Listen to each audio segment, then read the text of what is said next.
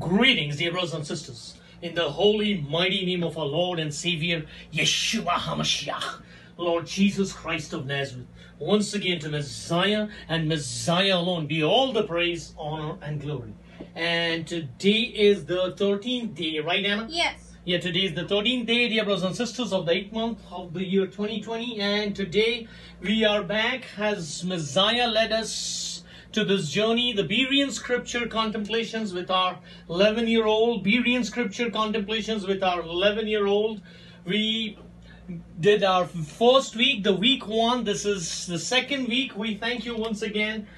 Perhaps many of us might have to recall that what we did in the week 1. So Anna will go through the week 1. She'll do a brief review of that. So we once again thank you so very much, all of dear fellow brethren, for being a part of this journey, for being a part of Berean Scripture Contemplation with our 11-year-old. And we once again pray that may Messiah's Ruach and His Ruach only guide each one of us through this journey, so that we can know Messiah more and more and more with every session of this journey. Because this is what the Bible says, dear brothers and sisters, that this is eternal life. This is life eternal, to know Hashem and His only begotten Son, Yeshua HaMashiach. John 17:3 tells us. And dear brothers and sisters, the truth is, the only way we can ever know Messiah and Hashem, the only way is how Messiah chose to reveal Himself, and that is through His inerrant and infallible and God-breathed word, as 2 Timothy 3:16 tells us.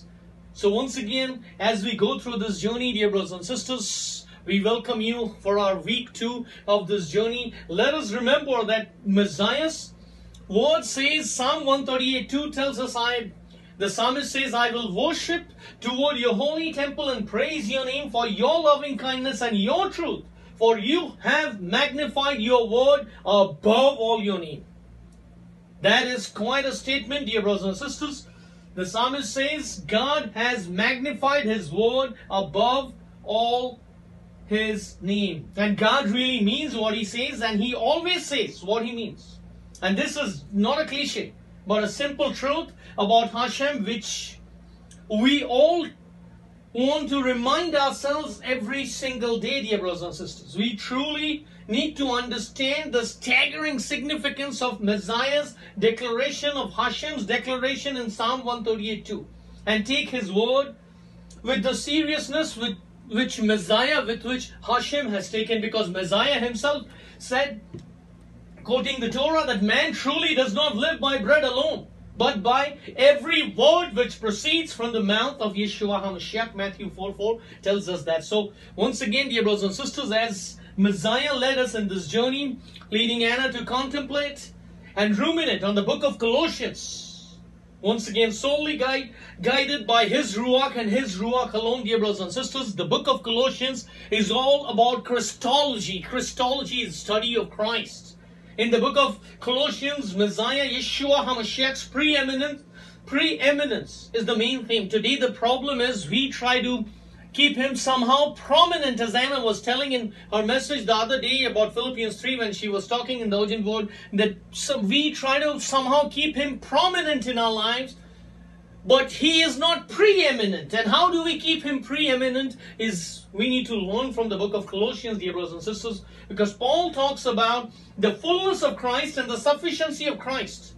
Yeshua HaMashiach, Lord Jesus Christ, is the visible form of the invisible God, the prior head of all creation. In Him, the universe was created. He is before the universe. In Him, the universe coheres. He is the head of the body, the church, and the firstborn from among the dead. He is above all of the angels, including Satan. His preeminence, as a matter of fact, Colossians chapter 1 verses 16 through 19 declares His preeminence, where Paul says, for by Him all things were created that are in heaven and that are on earth, visible and invisible, whether thrones or dominions or principalities or powers. All things were created through Him and for Him. And He is before all things, and in Him all things consist. And He is the head of the body, the church, who is the beginning, the firstborn from the dead, that in all things He may have the preeminence, reconciled in Christ, for it pleased the Father that in Him all fullness should dwell. Just staggering, dear brothers and sisters. Many Bible scholars have concluded that Colossians is the most profound letter Paul ever wrote. And as Messiah has led us and leading us into this journey of Berean Scripture Contemplations with our 11-year-old, for this week too, once again, dear brothers and sisters, let us together diligently commit ourselves to a careful review of this epistle. And it will really empower us in these end moments, dear brothers and sisters, to combat this encroaching darkness surrounding us in these end moments. And it will also sharpen us to exercise our spiritual discernment.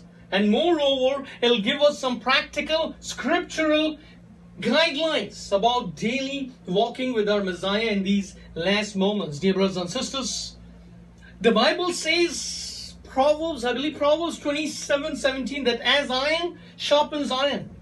Hebrews 10:24-25 says, and let us consider one another in order to stir up love and good works, not forsaking the assembling of ourselves together, as is the manner of some, but exhorting one another, and so much the more as you see the day approaching. Once again, dear brothers and sisters, the hallmark of this journey is being an active Berean. That's why Messiah led us this journey, to name this journey as Berean Scripture Contemplations. Dear brothers and sisters, the biblical illiteracy across the platform, across the globe, is truly very disturbing, and that is exactly where the enemy tries to get in to deceive us, dear brothers and sisters. Only Messiah's word is truth, not a fleshly interpretation of His word, and we always need to be anchored and grounded and be rooted in the whole counsel of God, dear brothers and sisters. Once again, and that includes me and my family as well, that let us once again, we do implore you, please, let us be like the Bereans, let us be active Bereans, like of Acts 17:12. And what exactly do we mean by Bereans? What were the two important qualities of the Bereans? Number one, from Acts 17:11, we understand that they received the word with all readiness. And that's not it. Number two, the second chief character of a Berean is they search the scriptures daily to verify everything they learn. Dear brothers and sisters, both of them are important qualities to receive with an open mind, because every time our learning, it's not the complexity of a topic which hinders our learning. It is always the notion that I got it, I already know it. If I always think I already know it, there is nothing new to it, then I won't be open to the leading of Ruach HaKodesh to understand it, dear brothers and sisters. And so many times we all have been victims of that. So let us pray together, dear brothers and sisters, to receive the word with an open mind, with all readiness. And let us go back, let us dig deeper. And once again, we will leave all the links of our week one, of our introduction, as well as there will be the Q&A sessions for every single week of this journey. So that is the very crucial part. So we will leave all the links, dear brothers and sisters. It will be up on our website. We highly implore you once again, please, let us together invest our time in this exciting journey and be like the Bereans. And moreover, let us ask Ruach HaKodesh to guide each one of us all through this journey, because this staggering journey indeed is our greatest adventure, dear brothers and sisters, to know the one man who gave it all He had for you and me, the King of Kings, the Lord of Lords, Yeshua HaMashiach, that one name which strikes a chord once again. So the Bible says that our labor in Messiah is never in vain. So let us today go to the Lord in prayer, and we once again hope, dear brothers and sisters, hopefully we can keep these sessions to about 45 minutes, but please do bear with us. We will definitely not get past 1 hour, but hopefully we are hoping that has been the biggest challenge because of the inexhaustibility of God's word. The time has been a biggest challenge for us, but we hope to keep it about 45 minutes. So let us today go to the Lord in prayer and let Messiah guide our steps in this staggering journey to know Him and to keep Yeshua HaMashiach preeminent, for He must increase and we should decrease. We must decrease. So let's start with the word of prayer, shall we, Anna? Yes. All right. Hallelujah, hallelujah, hallelujah. Oh, Holy Father, as we come in your presence, we thank you, Lord, for one more glorious day, one more glorious time, one more time to dwell on Christology, to dwell on our Messiah, to know Him. Oh, Holy Father, as we come in your presence, we thank you, Lord, for being our God, for being our Lord, for being our Savior, for being our Heavenly Father, for being our all in all, Lord. Today we bring this time, myself and Anna and all of your fellow brethren, all your appointed people in thy presence, Lord. We pray, Lord, pour out your Spirit on each one of us. Open up, Lord, today in the journey of the book of Colossians, which you have ordained for us, Lord. Open up thy words to our hearts and lives, and our hearts and lives to thy words, Lord, and help us, Lord, to see the glorious Savior. Help us to know Him, Lord. If that is your will, Lord, help us to know more about your attributes. Help us to know more about the sacrifice above every sacrifice, the transaction above every transaction which took place at Calvary, which took place at Golgotha, that today we can stand in front of you. Today we have the right standing in front of you because Messiah died an excruciating death. We thank you, Holy Father, that you have called by thy grace and thy grace alone, and not by any merit of our own, Lord, God's riches at Christ's expense. So we bring this time in your presence. We surrender ourselves. I surrender Anna and myself, and I surrender every single of our dear fellow brethren into thy mighty hands, and pray, Lord, today as we look forward to learn more about our soul sustainer, our breath giver, Yeshua HaMashiach, our Lord and Savior, Lord. Please once again teach us, Lord. You said that you will teach us Psalm 32:8, Lord. You will teach us, you will lead us, you will show us the way in Psalm 143 verses 8 and 10. So we claim on your word of Psalm 143 verses 8 and 10, Psalm 32:8 and Psalm 25 verses 4 and 5. And pray, Lord, teach us and show us more about you, and teach us, Lord, to do your will. And if it is your will, Lord, please do reveal to each and every single of our dear fellow brethren about your preordained will for each one of them, so that in the days that remain we can honor you and glorify you, not only through our lips, but through our actions, through our deeds, through our lives, through our entire being. And we surrender without any reservation whatsoever. We surrender all our dear fellow brethren, Anna and myself, and this time, Lord, every alphabet which comes out of our mouth, we anoint it and surrender it unto thy mighty hands in the name above every single name of our soul sustainer, our breath giver, our all in all, our Lord and our Savior, Yeshua HaMashiach, Jesus Christ of Nazareth. Amen, Amen. and amen and amen. All right, you can please go ahead. So today we are going to look at Colossians chapter 1, verses 9 through 14. Let's take a quick review of what we saw last time. The book of Colossians was written at a time when the person of Christ was being denied. False teaching, which later came to be known as Gnosticism, was prevalent. This was basically an attempt to harmonize all religions and beliefs and present something pleasing to everyone. But as a result, Lord Jesus Christ's person was denied, whether his humanity or his deity.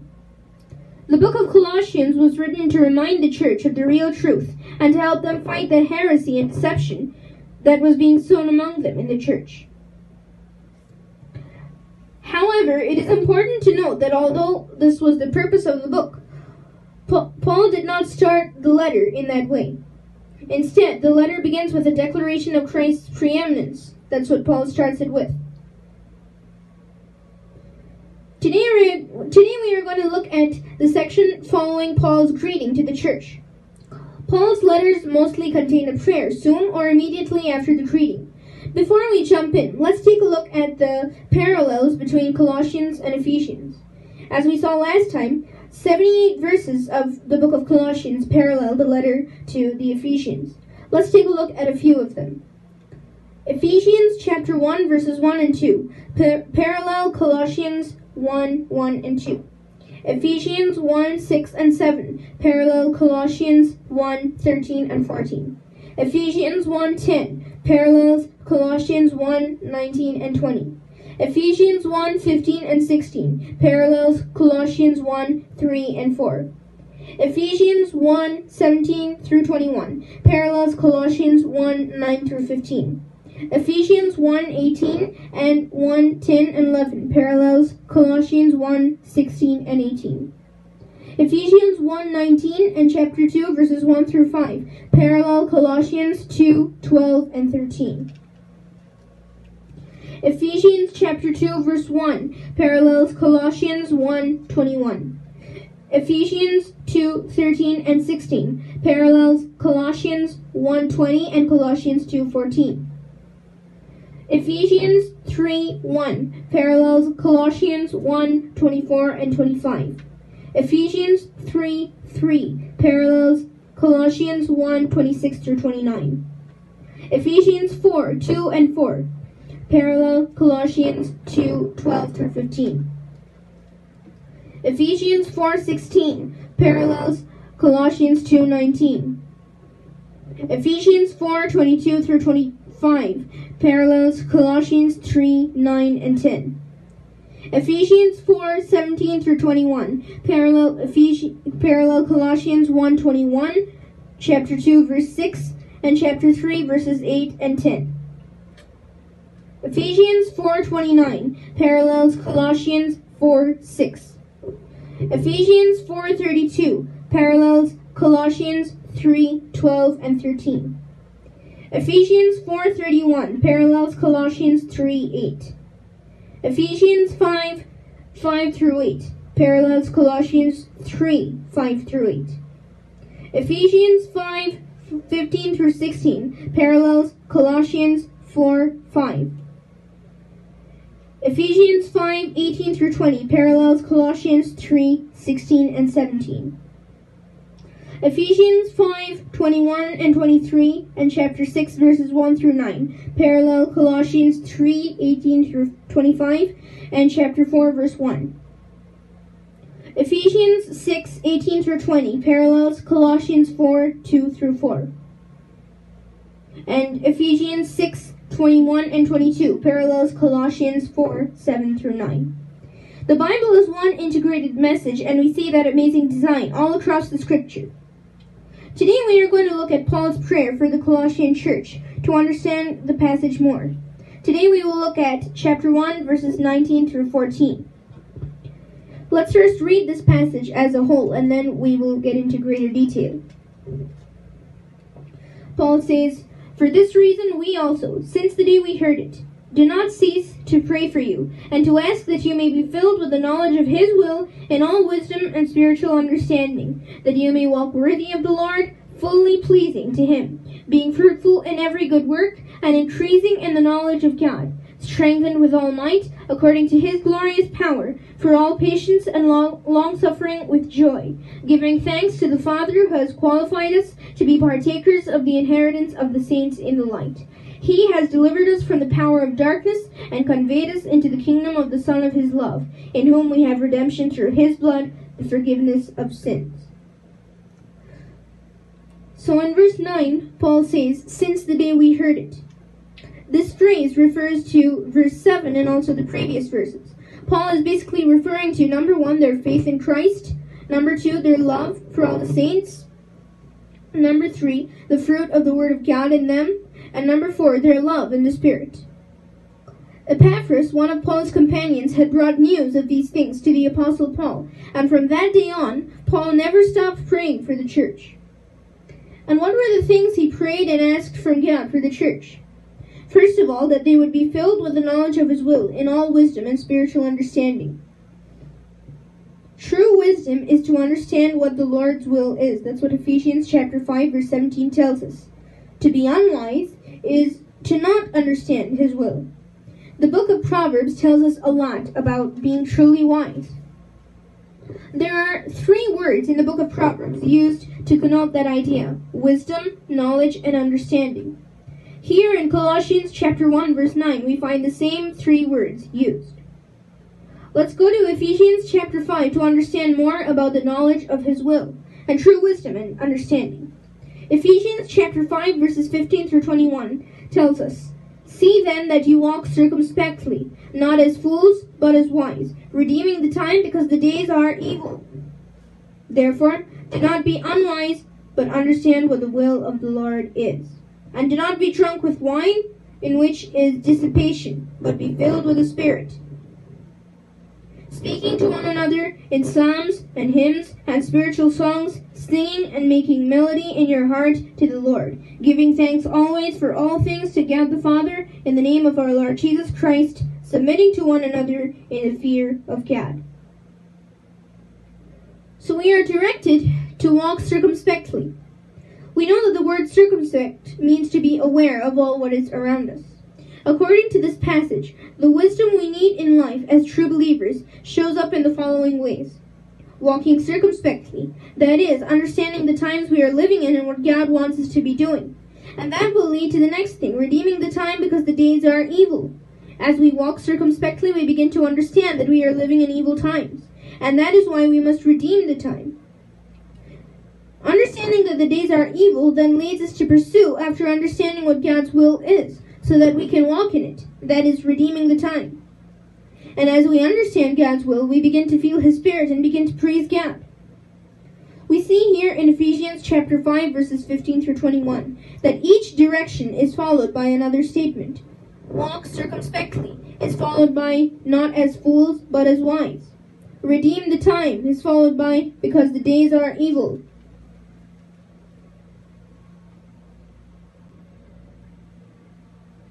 Do not be unwise is followed by understand what the will of the Lord is. Do not be drunk with wine is followed by in which is dissipation. Be filled with the Spirit is followed by speaking to one another in psalms, hymns, spiritual songs, and it goes on. Give thanks always for all things is followed by submitting to one another in the fear of God. We are to redeem the time because these days are evil. We are living in perilous, deceptive times. We see that all around us. And that is why we are to redeem the time. The word therefore in verse 17 connects it to the previous verse. So according to verses 16 and 17, our response to the evil of these days should be twofold. Number 1, redeeming the time, and number 2, understanding God's will. But it all starts with walking circumspectly. That is the key. We must understand the peril of the times we are living in. The next instruction in this passage is not to be drunk with wine, in which is asotia, excess, but to be filled with the Spirit. And this is followed by verses 19 through 21, speaking to one another in psalms and hymns and spiritual songs, singing and making melody in your heart to the Lord, giving thanks always for all things to God the Father in the name of our Lord Jesus Christ, submitting to one another in the fear of God. The Ephesian church must have been aware of the fact that the pagans at their drinking parties would offer hymns of praise to their god of wine. Thus, Paul here exhorts us to be filled with the Spirit and praise God rather than being filled with wine and praising false gods. We are instructed to give thanks for all things, always. So what is our motivation to thank God for everything? Because we know that He is good and His will is good, and nothing that happens is apart from His will. That's what we see in Matthew chapter 10, verses 29 through 31. We see here again a hint at the Trinity. We see the Spirit in verse 18, and the Father and the Son in verse 20. Last time, we took a quick glimpse at a few mentions of the Trinity in the Scripture. Today, let's take a further look at the attributes and the works of God which we see attributed to each person of the Trinity in the Scripture. Let's first take a look at the works of God. The creation is attributed to the Father in Psalm chapter 102, verse 25, to the Son in Colossians 1:16 and John 1 through 3, and to the Spirit in Genesis 1:2 and Job 26:13. The creation of man is attributed to the Father in Genesis 2:7, to the Son in Colossians 1:16, and to the Spirit in Job 33:4. The incarnation of Christ is attributed to the Father in Hebrews chapter 10, verse 5, to the Son in Philippians 2:7, and to the Spirit in Luke chapter 1, verse 35. The death of Christ is attributed to the Father in Psalm 22:15 and Romans 8:32, to the Son in John 10:18 and Galatians 2:20, and to the Spirit in Hebrews 9:14.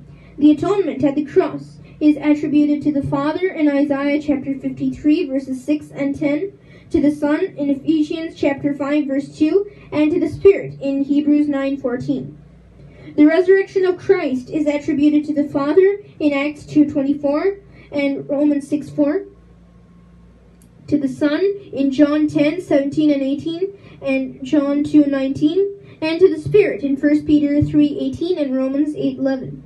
The resurrection of all mankind is attributed to the Father in John 5:21, to the Son in John 5:21, and to the Spirit in Romans 8:11.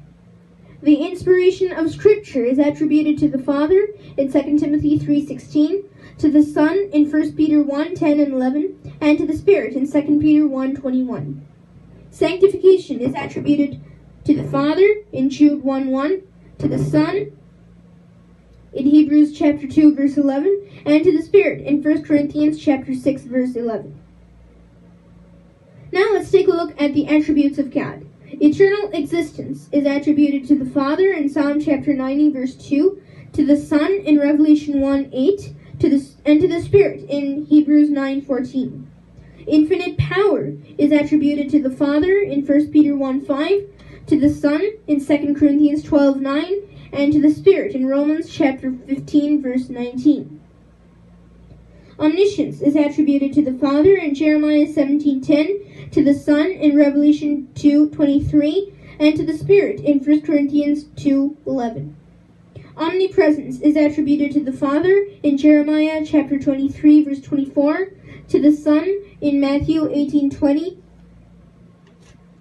and to the Spirit in Psalm 139:7. Holiness is attributed to the Father in Revelation 15:4, to the Son in Acts 3:14, and to the Spirit in Acts 1:8. Truth is attributed to the Father in John 7:28, to the Son in Revelation 3:7, and to the Spirit in 1 John 5:6. Benevolence is attributed to the Father in Romans 2:4, to the Son in Ephesians 5:25, and to the Spirit in Nehemiah 9:20. The three persons of the Trinity are distinct, but they are inseparable. Paul's second prayer request on the behalf of the Colossian church was that they would walk worthy of the Lord, fully pleasing Him, being fruitful in every good work, and increasing in the knowledge of God. Today, is it truly our desire to please God? Galatians chapter 1 verse 10 tells us, "For do I now persuade men or God? Or do I seek to please men? For if I still pleased men, I would not be a bondservant of Christ." Paul had spent his past life trying to please the Pharisees he lived with by persecuting the followers of Christ. But he learned that what matters is being fully pleasing to God. Paul prayed that the Colossians would become fruitful in good works. Ephesians chapter 2 verse 10 tells us, "For we are His workmanship, created in Christ Jesus for good works which God prepared beforehand that we should walk in them." We were created for a purpose which has already been laid out for us. We are not here to create a purpose for ourselves, but to walk in the purpose which God has already laid out for us. That is what true good works are. Our desire should be that we would be fruitful in every good work which God has ordained for us. Paul's third prayer request on behalf of the Colossian Christians was that they would be strengthened with all might, according to His glorious power, for all patience and long-suffering with joy. We know that the Bible says that long-suffering is a fruit of the Spirit, as we see in Galatians chapter 5, verses 22 and 23. The Bible also says that true love is patient, as we see in 1 Corinthians chapter 13, verse 4. We are called to patiently endure the suffering which God has ordained for us. 1 Peter chapter 2, verses 20 and 21. That is our calling. But the strength to thus endure doesn't come from ourselves, our determination, or self-righteousness. This strength comes from God, and that is why this was Paul's prayer request on behalf of the Colossian church. It comes only from God. It is His glorious power. which will empower us, not anything of ourselves.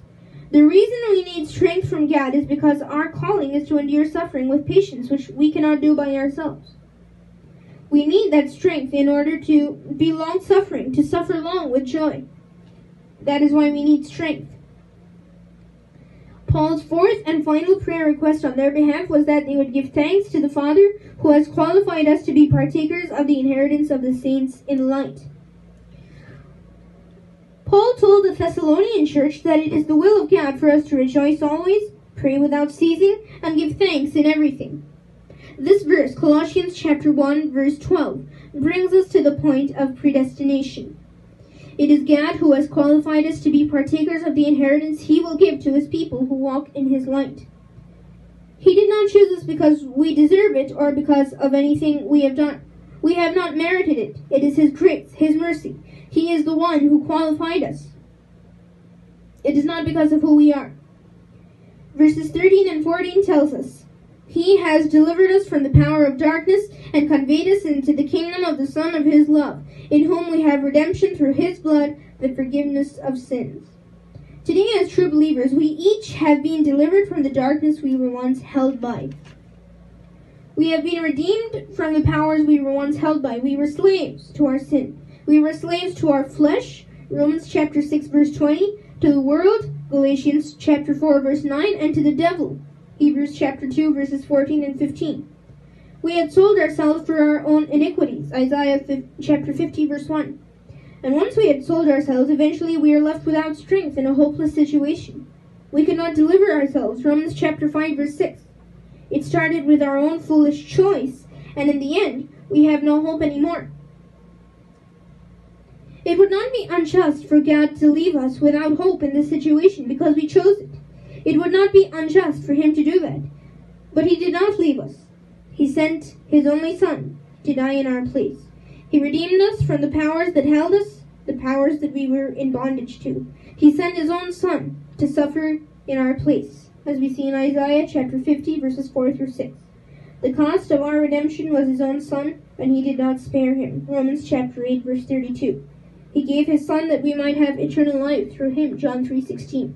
We have been redeemed from these dark powers by the blood of Christ. And not only that, He has brought us into the kingdom of Christ, His only Son. We see all across the Scriptures how the Father does everything through His Son, Jesus Christ. Christ is here called the Son of His love. In Greek, it is agape huios. In the King James Version, it says dear son, but the word agape is a noun, not an adjective. As we saw last time, agape is unconditional love. The focus then shifts to Christ from verse 14 on. Verse 14 tells us, in whom we have redemption through His blood, the forgiveness of sins. In Christ, we have redemption, and that is possible because of His blood, because of the cross. Hebrews 9:22 tells us that without shedding of blood, there is no remission. We are today truly forgiven because of the blood of Christ. Today, before we conclude, let's take a look at the need for the blood sacrifice of the Old Testament through the perspective of the book of Hebrews. We, as true believers, are now under the new covenant. The new covenant is a fourfold promise. Number 1, God's law will be written in our hearts and minds. Number 2, He will be our God and we will be His people. Number 3, no one has to teach anyone about God anymore. Number 4, God will be merciful to our sins and our lawless deeds and will remember them no more. The new covenant may be contrasted with the old in many ways, which the book of Hebrews lays out for us. The old covenant involved an old priesthood from the tribe of Levi and according to the order of Aaron. The new covenant involves a new priesthood from the tribe of Judah and according to the order of Melchizedek. The old covenant involved daily sacrifices. The new covenant is based on the once-for-all sacrifice. The old covenant was conditional. The new covenant is unconditional. The old covenant involved a copy of the heavenly tabernacle. The new covenant involves the very presence of God. Under the old covenant were continual sacrifices of bulls and goats. Under the new covenant was the once-for-all sacrifice of Christ Himself. Under the old covenant was no perfection. Under the new covenant, righteousness is imputed. Under the Old Covenant, priests were made without an oath. Under the New Covenant, Christ has been made high priest with an oath. Under the Old Covenant, the priests were ordained according to the law of a fleshly commandment. Under the New Covenant, the high priest is ordained according to the power of an endless life. Under the Old Covenant, the priests cannot continue by reason of death, but under the New Covenant, our high priest lives forever. Under the Old Covenant, the high priests were sinful, but under the New Covenant, the high priest is sinless. Fault was found in the Old Covenant, but the New Covenant is faultless. The Old Covenant and the New Covenant are at two opposite ends. However, the two covenants have one thing in common. Both hang on the blood of the sacrifice. Hebrews chapter 9 verses 19 and 20 tells us, "For when Moses had spoken every precept to all the people according to the law, he took the blood of calves and goats with water, scarlet wool, and hyssop, and sprinkled both the book itself and all the people, saying, 'This is the blood of the covenant which God has commanded you.'" The word commanded in the King James Version is enjoined. The people were under this covenant because of the blood of the sacrifice. If they stopped the sacrifices or stopped doing it the way God had ordained, the covenant would fall apart. God said that the Israelites had not continued in his covenant, so he disregarded them. In the Old Testament, what made God most angry with the Israelites was that they served idols, committed adultery, and so on, and then came and stood in the temple. The priests offered corrupt, blemished sacrifices. When the Israelites began disobeying God regarding the sacrifices, the covenant fell apart. At the Last Supper, we all remember how Lord Jesus Christ took the bread and said, "Take, eat, this is my body." And after that, he took the cup, blessed it, and giving it to the disciples, he said, "Drink from it, all of you, for this is my blood of the new covenant, which is shed for many for the remission of sins." When Lord Jesus Christ said it was his blood, he was, in essence, instituting the new covenant. The new covenant depends on his blood. If we move away from the cross, it falls apart. The new covenant is that our sins and iniquities will be remembered no more. And it is the blood of Christ which covers and takes away our sin. If we move away, we no longer have that right standing with God. We are no longer covered. With our sinful self, we cannot stand in front of a holy God, which is why Lord Jesus Christ died, to cover us. But if we move away from the cross, we are not covered, and we cannot stand in front of God. That is why the blood of the sacrifice is the basis for the covenant. So what have we learned in this session? Number one, the book of Colossians resembles the book of Ephesians for the greater part. Over 3/4 or 75% of the book resembles Ephesians. Number two, Paul gave thanks to God for the church for 4 reasons: their faith in Christ, their love for all the saints, the fruit of God's word in them, and their love in the Spirit. Number three, Paul's first prayer request on their behalf was wisdom. Ephesians chapter 5 verses 15 through 21 tells us more about what true wisdom is and how it shows up in a true believer's life. Number 4, the 3 persons of the Holy Trinity are distinct persons, but they are inseparable. Each person of the Trinity is involved in everything God does. Number 5, Paul's second prayer request on their behalf: that they would walk worthy of God. The true Christian's goal should be to please God in everything. Number 6, Paul's third prayer request on their behalf: that they would be strengthened. It is God's power which will carry us through. Only his power can strengthen us to joyfully endure trials. Number 7, Paul's fourth and final prayer request on their behalf: that they would be able to give thanks to the Father. Once again, in our own strength, we cannot give thanks in everything. But that is God's will for us, as we see in 1 Thessalonians chapter 5, verses 16 through 18. And that's why we pray for it. Number 8, the cost of our redemption was the sacrifice of Christ himself, and God did not spare his own Son. Number 9, the new covenant is possible because of Lord Jesus Christ's blood, and we must never move away from the cross. And today let us read Hebrews chapter 9 verses 11 through 15 as our take-home message for this session. The author of Hebrews tells us, "But Christ came as high priest of the good things to come, with a greater and more perfect tabernacle, not made with hands, that is, not of this creation. Not with the blood of goats and calves, but with his own blood, he entered the most holy place once for all, having obtained eternal redemption. For if the blood of bulls and goats and the ashes of a heifer, sprinkling the unclean, sanctifies for the purifying of the flesh, how much more shall the blood of Christ, who through the eternal Spirit offered himself without spot to God, cleanse your conscience from dead works to serve the living God? And for this reason, he is the mediator of the new covenant by means of death, for the redemption of the transgressions under the first covenant, that those who are called may receive the promise of the eternal inheritance. And before we end today, here are a few questions for us to examine ourselves. Number 1, what are the reasons for which Paul is thankful on the behalf of the Colossian church? What is he referring to as he opens verse 9? Number 2, what were Paul's 4 prayer requests on their behalf? Number 3, what do we learn about true wisdom from Ephesians chapter 5, verses 15 through 21?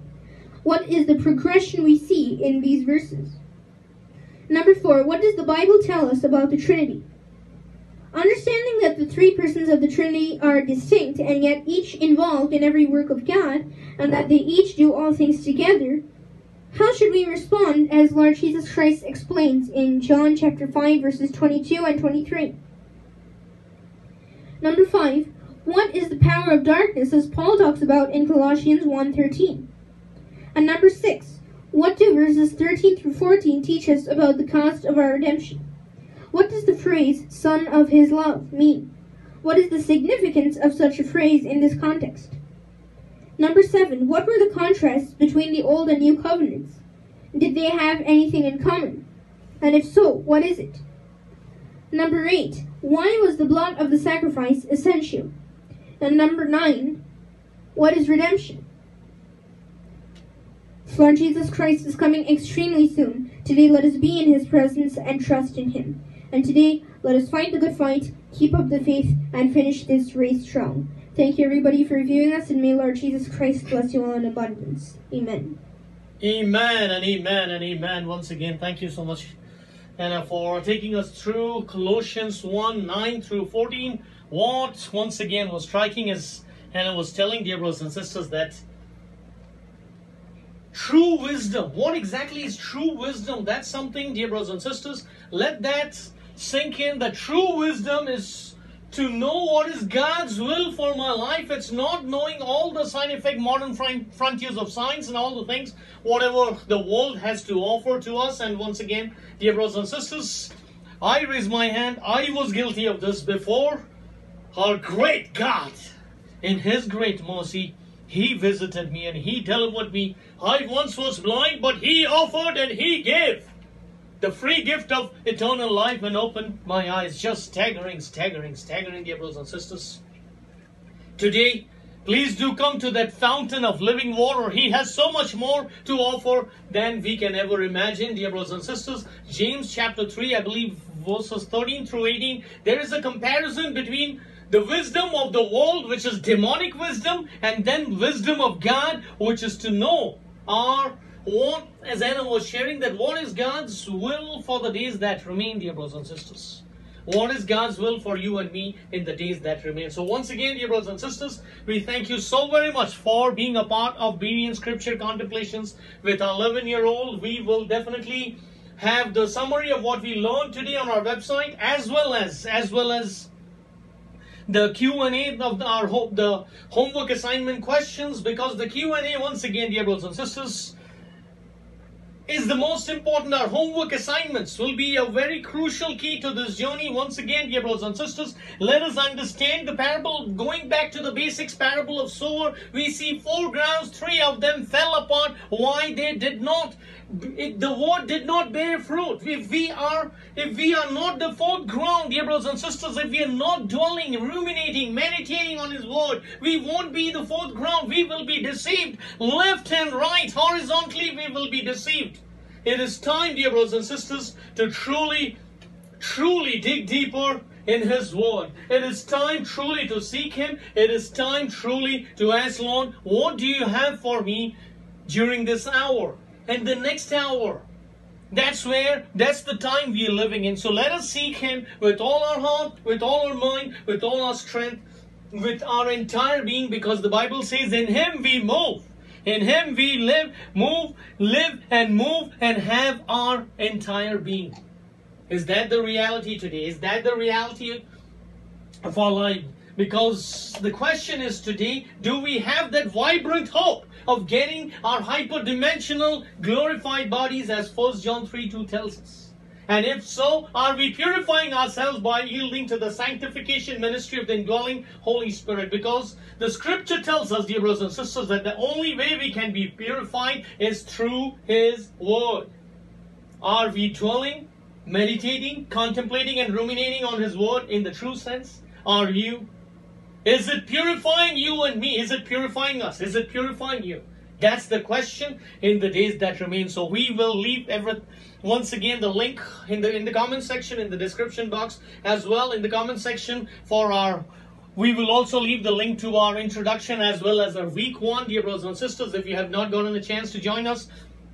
So we do highly implore you, please do take a look at it. Please do pray over. Let Messiah's will be done in these end moments, dear brothers and sisters. Let us keep praying for each other. Let us hold hands on this virtual platform. Let us keep praying for each other, for we truly believe that Messiah's return is upon us, and in the days that remain we stand on greater is He who is in us than he who is in the world, and Messiah's grace is sufficient for each one of us, because in our weaknesses we will be made strong and God will be glorified in our weaknesses. So let us surrender to our coming and reigning King Yeshua HaMashiach in our weaknesses. And today let us end with a short word of prayer. Shall we, Anna? Yes. Alright, you can please go ahead.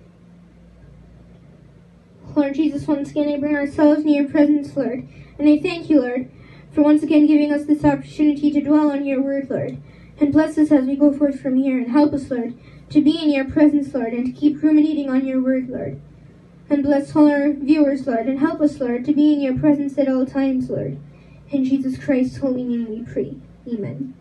Amen and amen and amen. Once again, we thank you so much, Anna, for praying for us. And also, dear brothers and sisters, please do bear with us for the sound quality. We hope that you can hear with the sound quality. We do apologize for that due to the limitations on our behalf with the equipment. But our God is unlimited. May His Ruach once again speak to our hearts. May His Ruach guide us and lead us. We thank you so very much once again, all of dear fellow brethren, for being a part of this journey of Berean Scripture Contemplations, which Messiah led us with our 11-year-old. And we do hope once again, if you have any questions, dear brothers and sisters, please do not hesitate to contact us. We do so look forward to hear from you and learn together, because this is eternal life, that we may know Him, and we can only know Him through His Word. We thank you, dear brothers and sisters, and may Yeshua HaMashiach, Jesus Christ of Nazareth,